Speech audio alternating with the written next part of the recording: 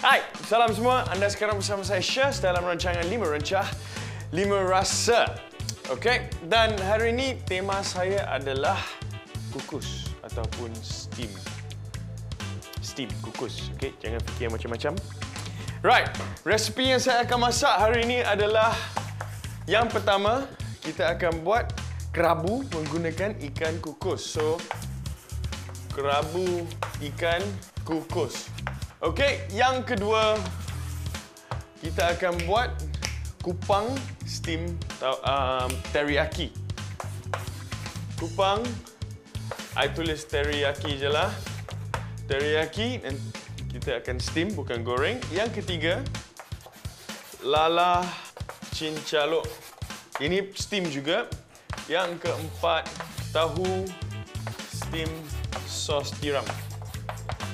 Yang kelima, cincau buah kabung. So, yang tak steam dalam kita punya senarai resipi ni adalah cincau lah. Yang lain semua steam. Kerabu ikan kukus atau ikan steam ni, kita ada bahan-bahan sebegini. Alright, saya ada bawang shallots, tomato, cili merah, cili padi. Ini kacang botol, mangga muda. Ini walaupun dia nampak kuning tetapi dia keras lagi ya. Alright, kacang gajus, kerisik. Dan yang penting sekali kita ada ikan. Saya punya ikan kembung yang saya dah steam. Senang saja sapukan dengan sedikit garam dan steam. Ini saya biar sebentar. Shallot potong sehalus yang boleh. Okey, shallot masukkan ke dalam mangkuk. Kacang botol hujung buang dan potongkan halus-halus.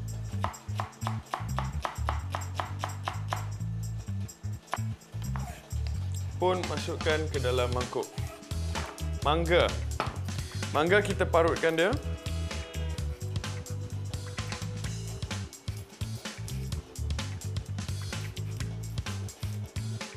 Cili.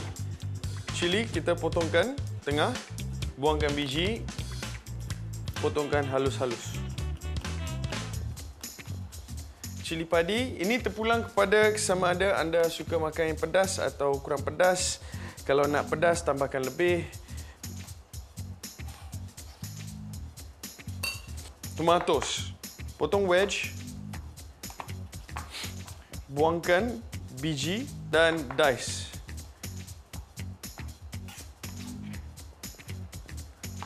Semua ke dalam.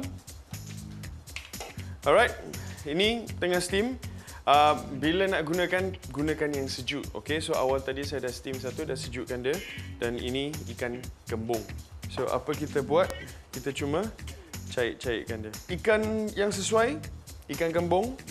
Nak gunakan tenggiri boleh juga, cuma mahal sikit. Okay, I rasa selah pun boleh. Janji dia ikan mackerel ya. Alright, ikan dah beres. Sekarang kita nak buat dia punya dressing. Saya akan gunakan kerisik, masukkan ke dalam mangkuk yang besar sikit supaya kita mudah nak kacaukan. Dan di sini sedikit rebusan ikan untuk cairkan kerisik ni.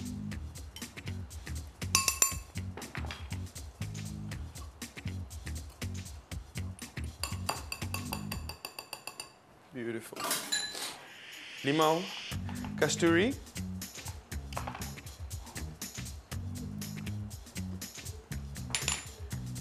Sedikit garam dan sedikit gula. Saya suka bubur sedikit olive oil.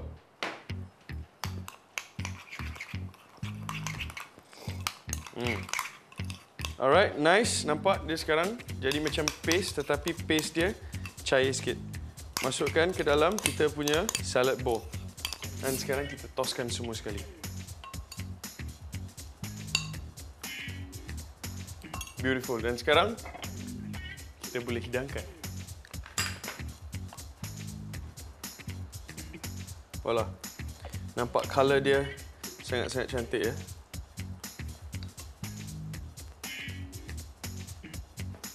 Dan kacang gajus terletak je di atas. Alright, tuan-tuan dan puan-puan, ini dia resipi kerabu ikan kukus atau kerabu ikan steam.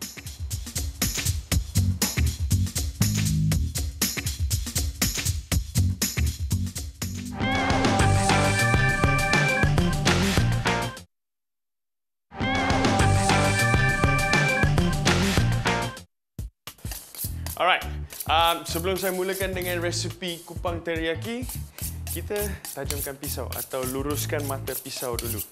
Okey, ini adalah satu habit yang anda perlu ada atau satu kebiasaan yang anda perlu ada supaya kita punya pisau tahan tajam untuk jangka masa yang panjang. Alright, nice. Okey, teriyaki kupang atau kupang masak teriyaki.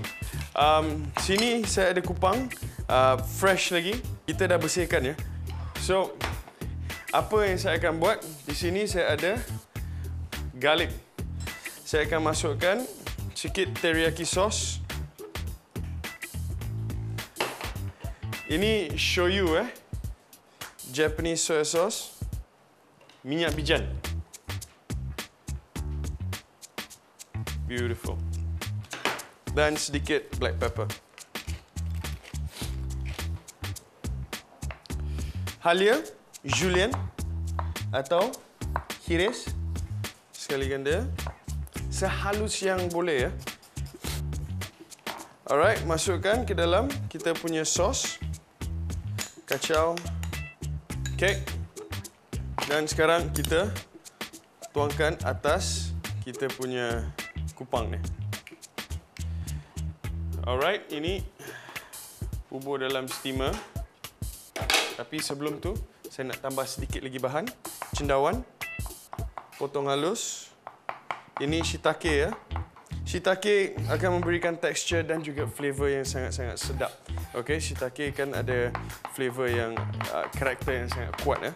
So dia akan flavorkan kita punya beautiful kupang ni. Okey. Daun sup sekalikan dan hiris juga.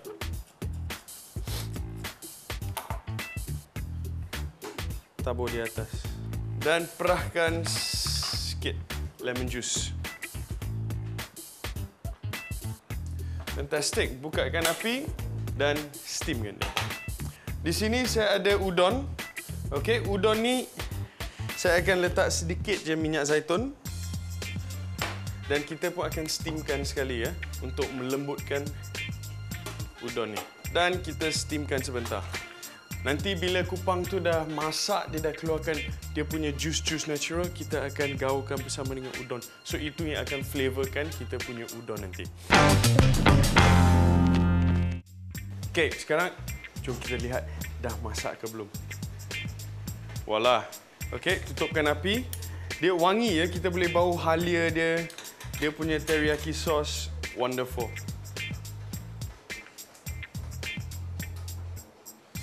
Okey, jangan lupa kita ada udon. Nice. Okey, kita kacaukan yang ni. Memang wangi dia lain macam ya. Dengan teriyaki sauce, minyak bijan. Fantastic. Kita ambil sos daripada kita punya kupang ni. Masukkan ke udon. Okey, udon ni kita kacaukan. Sekarang kita plate.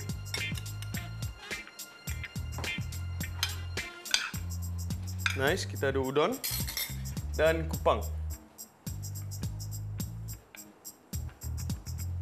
Alright, dan last sekali, saya nak tambahkan sedikit daun bawang.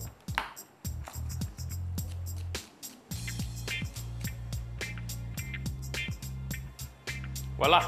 So tuan-tuan dan puan-puan, inilah dia resipi kupang steam teriyaki bersama dengan udon.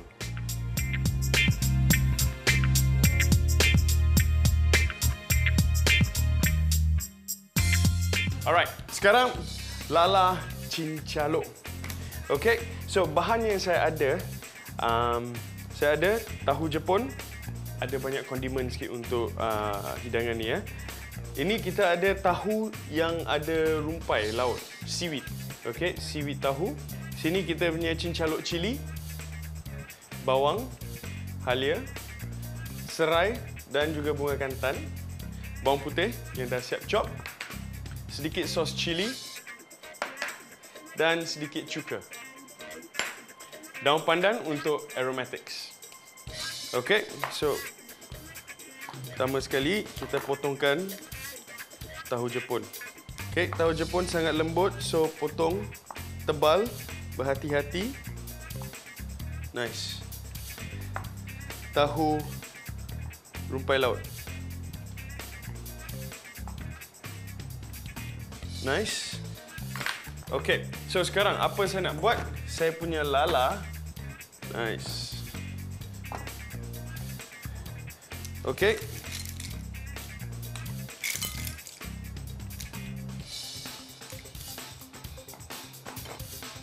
Tahu. Lala. Tahu.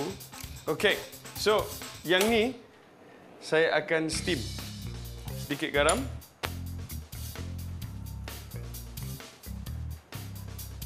Kita steam. Dan saya akan buatkan sos. Okey. Panaskan, wok, standby. Halia, hiris. Alright. Wok dah panas, masukkan minyak. Bawang, slice. Okey, setengah cukup. Masukkan halia. Serai kita ketukkan saja. Masukkan bawang besar. Beautiful.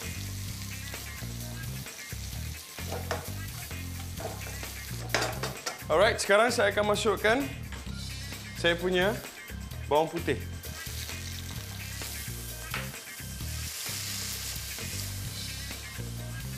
Serai bunga kantan. Bunga kantan hiris ya. Alright, sekarang kita masukkan bunga kantan. Nice. Okay. Now, saya nak bubuhkan saya punya cincaluk.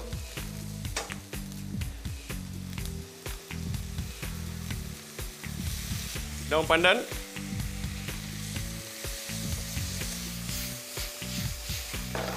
Beautiful. Sedikit air. Sedikit cuka. Dan sos cili. Okey, ini kita tidak perlu garam lagi ke. Cuma perlu sedikit gula. Untuk balancekan dia punya masin daripada cincaluk. Sebab cincaluk ni memang masin ya. Rasa.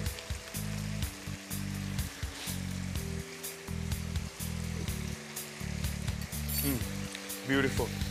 Tutupkan api. Dan sekarang kita cuma tunggu untuk lala siap. Cek tengok. Walah. Nampaknya dah siap. Sebab lala kita bukannya besar sangat pun. So, kita boleh keluarkan.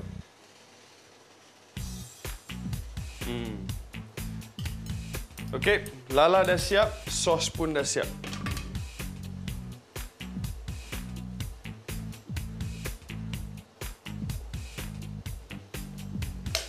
Beautiful. Daun sup.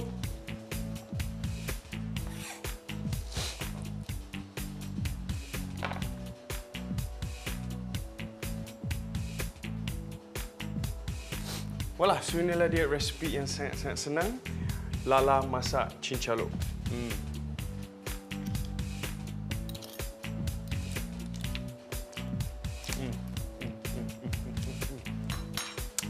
Memang sangat-sangat enak. Garanti kalau anda cuba, tidak akan menyesal.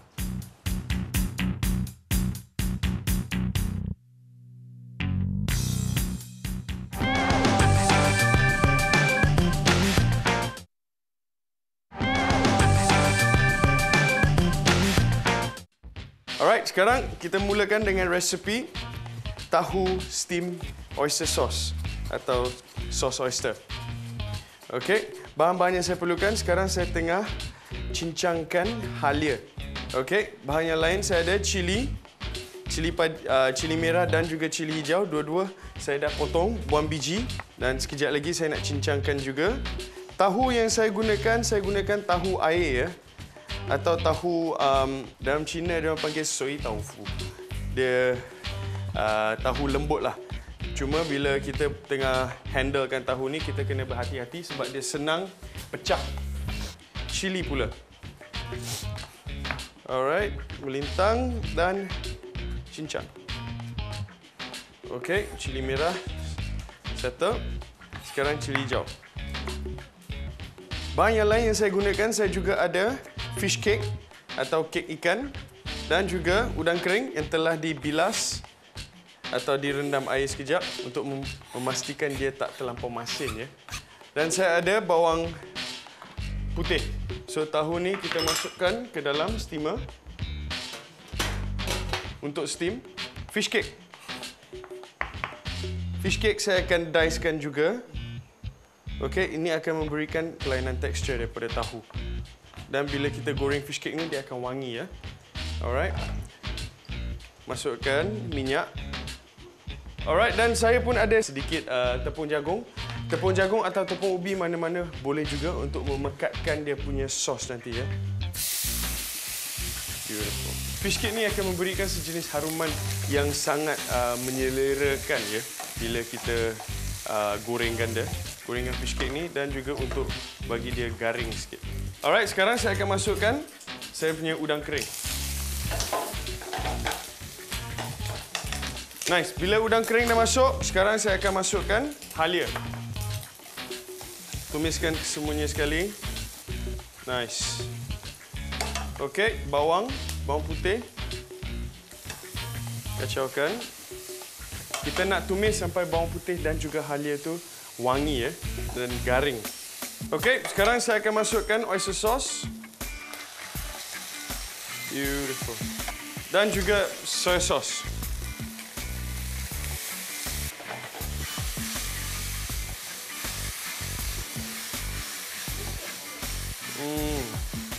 Ya. Air. Okey, sambil saya tunggu dia tengah berenis, saya nak masukkan sedikit air ke dalam tepung jagung ni.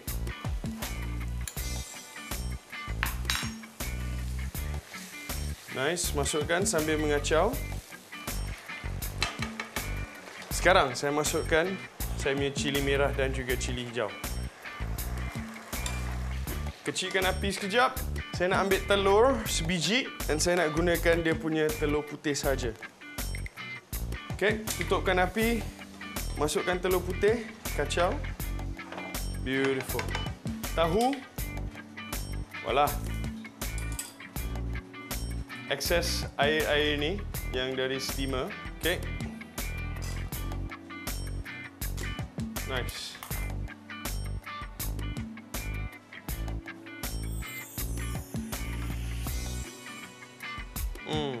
Garnish.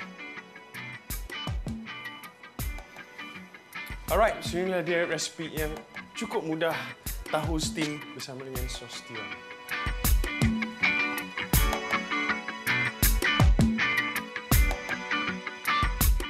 Alright, okay, so inilah dia resipi-resipi yang saya dapat sediakan dengan bertemakan steam.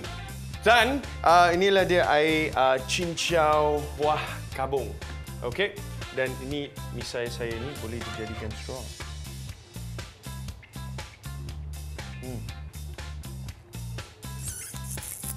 Memang puas dah penat-penat masak.